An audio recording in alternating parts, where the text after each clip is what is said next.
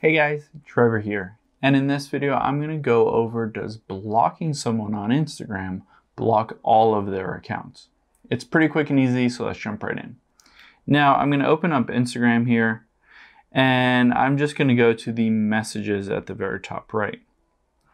And I'm going to go to my other business How To Apps account, and I'll use this one as an example of what it does and doesn't block. So I will tap on the profile icon at the very top here, and then hit block at the very bottom left.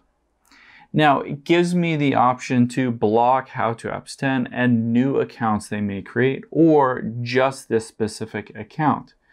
Now you might be wondering, does blocking one account block all of the accounts that some specific person might have? And the answer is yes and no.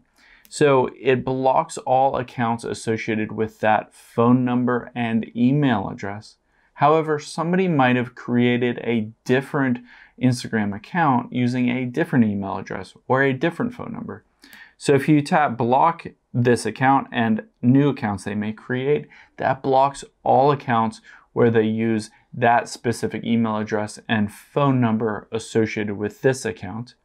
However, maybe they just go to Google and sign up for a new Google Gmail account, and they use that new email address to sign up for a new account.